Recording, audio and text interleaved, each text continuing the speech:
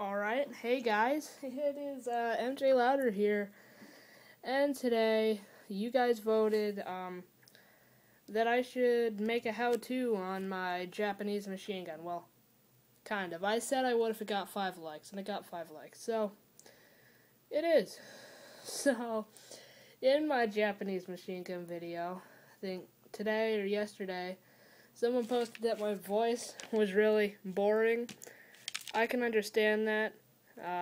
For some reason, my voice is really weird. It changes a lot. I think you guys understand what I mean by that. So I'll try to make my voice more entertaining. No promises. I'll do my best. I just have a deep voice. So yeah, I got 5 likes. I said I'd do a how-to.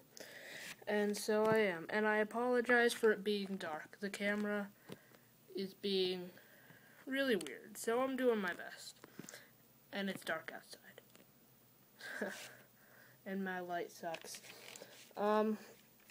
So yeah, so these are the pieces you will need. So I guess we'll just start out with the main thing. So first, you're going to need one of these 1x1 bricks with studs on all sides. So like that. And what you're going to want to do is then take a stud and put it right there. So it looks like that. Next, you are going to want to put one of these grip things, I forget what they're called, on the end of that stud, and that's going to be the handle and stuff. Hold on a sec, guys. Alright, sorry for that. I'm going to have to move the camera because the lighting's being weird.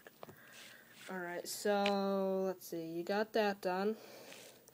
Next, we're going to take one of these levers and put it on like that. I think you guys can see that one pretty well. So like this, and I'm holding the handle. That's part of the tripod. Oh no, camera, don't do that. Stop. Hold on, sorry. Alright. Okay, it's brighter now. Yay. So, next, you're going to take another one of these grips and put it, hold on, yeah, like this. You can see the 2 grips there. This is going to be where you put your ammunition and stuff. Yeah, can you guys see that? You can see that. So next you're going to take a 1x1 plate and put it up top here. You guys probably, never mind. Up there like that, so it looks like that so far. I hope you guys can see this. The camera's being weird. And then you're going to take this piece here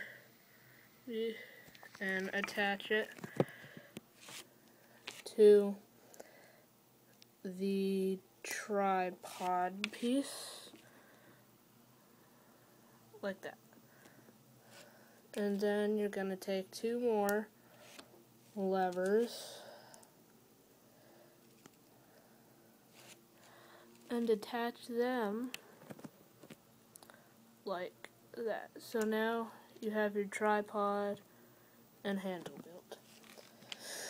Next, you're going to take 3 studs and put them together like that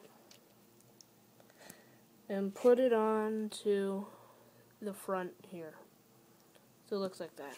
Then you just take a cone and put it there at the end of the studs.